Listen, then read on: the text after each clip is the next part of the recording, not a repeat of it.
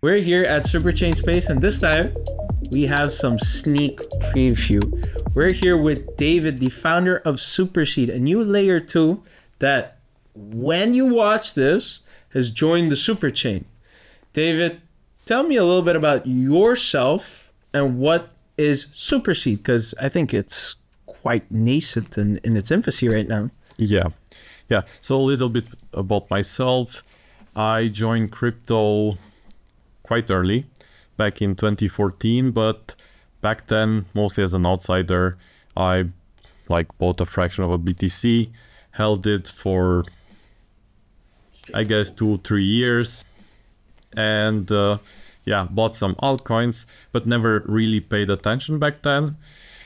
And afterwards, in 2017, I discovered Ethereum and started getting serious about the space. Had a actually good time when it came to investing in ICOs and all the projects that were launching back then. By the end of the year, I actually quit my job, and ever since I'm in crypto. Pause. I love this conversation where people are like, hey, I quit my job because my investments went really well. Yeah. It worked out now, but that probably came from hard work. But at that time, did you have to suffer? Did it work out? It did not work out. I quit my job in November 2017. The top. And then basically in January it was the top, and ever since it went down for quite a while. But it did work out in the end. You sitting here with me? And and about Superseed. So last year I started Arcantum Labs, which is the company developing Superseed. And this year is when we hired the team and started to actively work on the project itself. And we're here today. Our testnet is live, and we're really excited about our upcoming mainnet launch. What is Superseed's core focus? Yeah, so our core focus isn't necessarily scalability. We have a core application, which is a CDP lending platform. And the idea with our project is that crypto today has figured out the problem of generating revenue, right? There are multiple protocols that are generating revenue, but we believe that so far, at least, it's a problem when it comes to value accrual for token holders. So we have all those protocols that generate fees, but there's not a clear way for people who hold tokens from those protocols to benefit from that. That's an issue. And with our CDP lending platform, what we are trying to do is to change what a token actually is. And what we call our future token is a Supercollateral. So in the lending platform, you'll be able to use the Superseed token as collateral, but because it has certain properties, we call it a Supercollateral. So what it allows you to do is to borrow a stablecoin against the Superseed token, and the fees that we generate across our project, and we have multiple streams of fees, go towards repaying the loans of Supercollateral borrowers.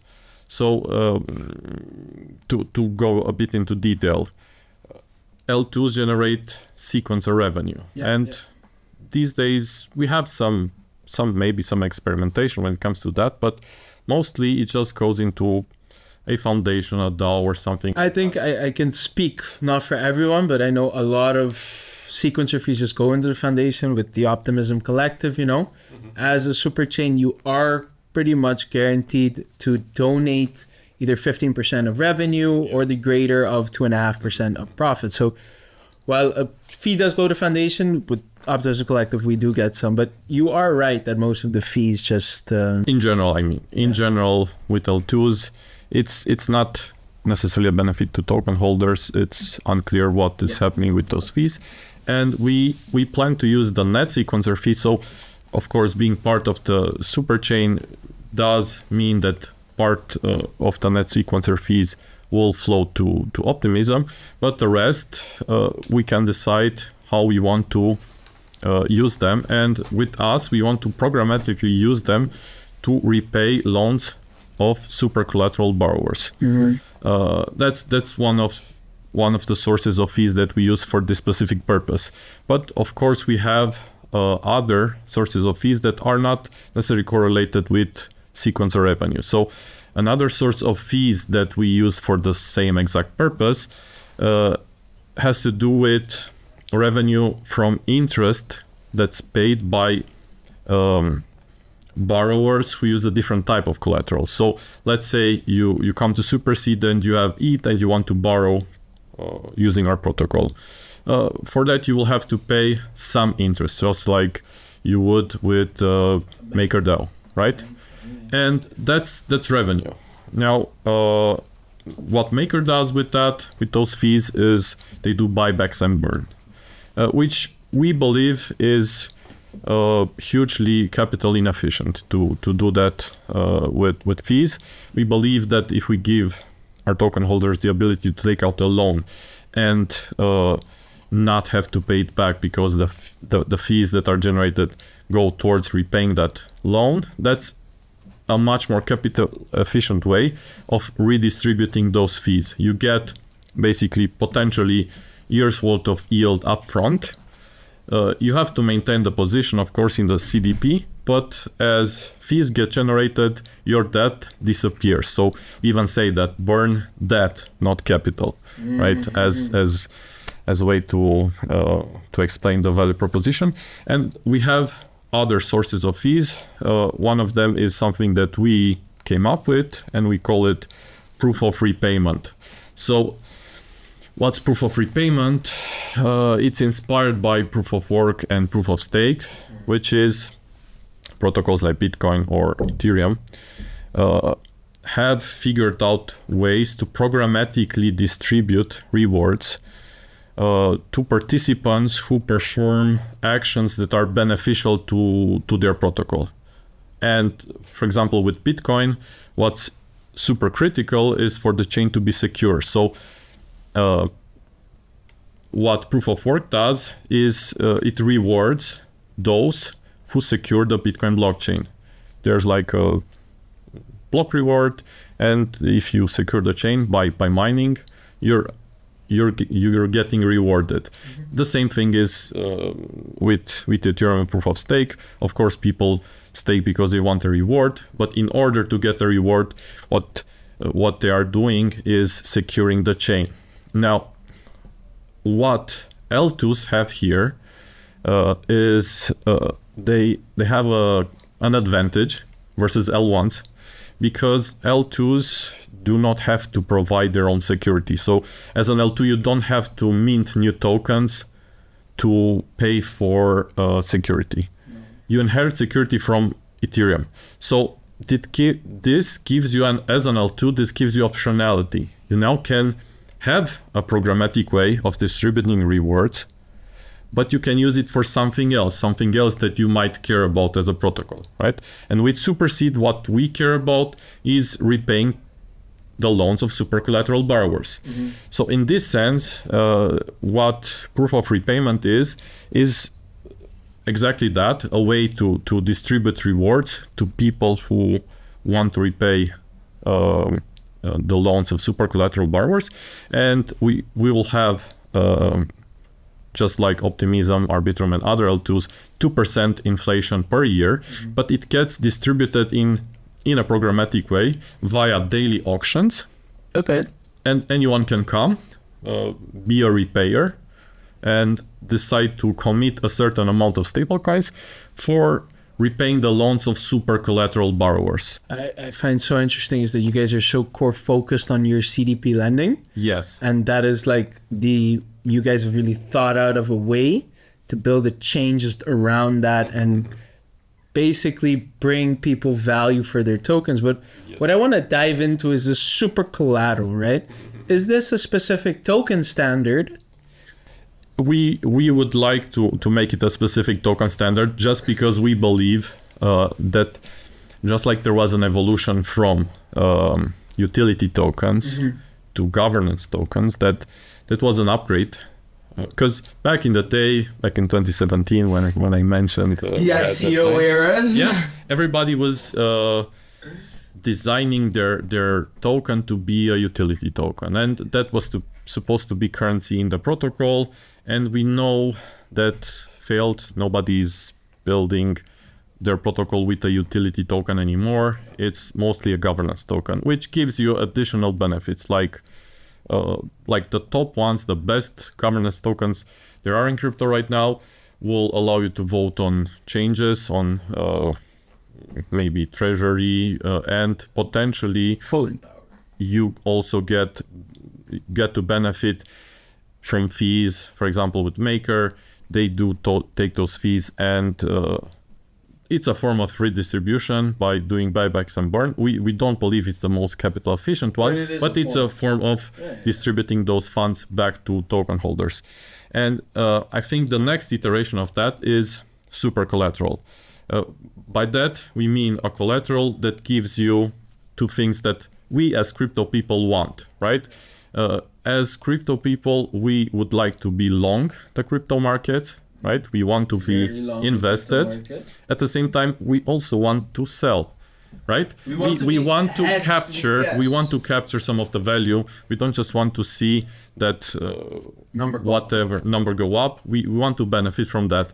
And if you can hold, take out a loan that's zero interest under certain conditions, and that loan gets repaid over time through fees, you kind of get the benefit of both, because you can stay long, you can benefit from liquidity, but that loan that you take, you don't have to repay, because like the network itself works in such a way where every fee goes towards repaying your loan. So I like it. I think it's very innovative. It's, again, something we haven't seen, but I also think it has like cool consumer DeFi side of things. Now, what I want to jump to is the OP chains are now about 18, right? Superseed is very new right now. It's unofficial at this point in time, but when we release this, you guys will probably have something out. Who do you, David, want to work with? Pick an OP chain. Any OP chain besides OP mainnet. Who would you like to work with on a campaign, be it them incorporating Supercollateral as a token standard? Who would you like to see working with? We're open to, when it comes to working with other chains, we're pretty much open to all of them. We want to cooperate with all of them. We do see the potential of eventually deploying the CDP lending platform on other chains as well. And also maybe working with those teams to integrate their own tokens in our lending platform as collateral.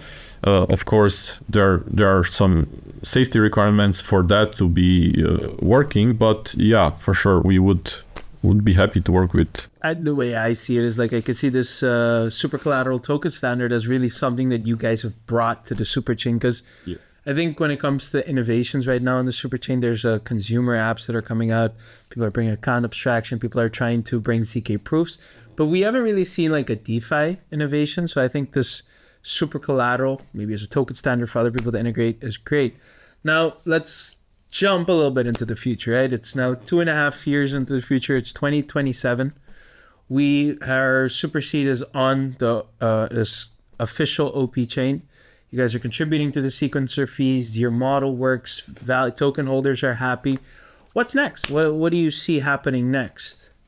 Okay, well, we do see a version where our CDP lending platform can potentially accept even collateral that's not super safe because of repayment vaults.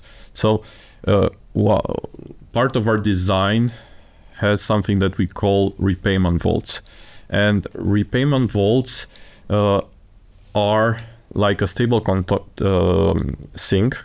What do I mean by that? Repayment doesn't happen the instant, the exact moment when we capture the fees. Rather, the fees get placed first into a repayment vault, and then gradually they flow towards repaying loans for Supercollateral borrowers.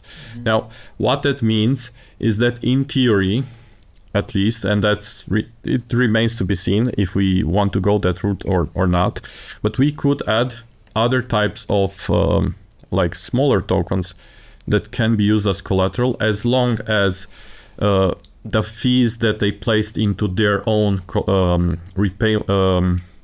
repayment vault. So what's in the repayment vault is valued at more than the debt that they generated using their token as collateral. It's like an insurance fund. So even it cannot generate bad debt in that scenario. So if we cap it so that you can only issue less debt than what's in the repayment vault, we could potentially allow other types of collateral and smaller tokens to be used and actually generate a really scalable stablecoin this way, right? Because that's the main issue with CDP lending platforms.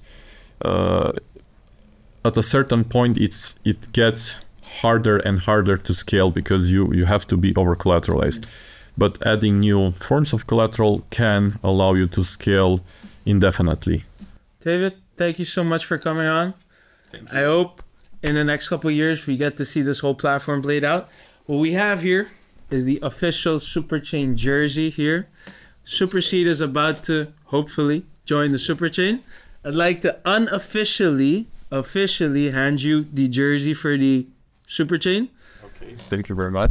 This is for you. Thank you so much for coming here. That's great. Hopefully next version we have Superseed on it. Yeah, awesome. Definitely. Thank you so much for having me.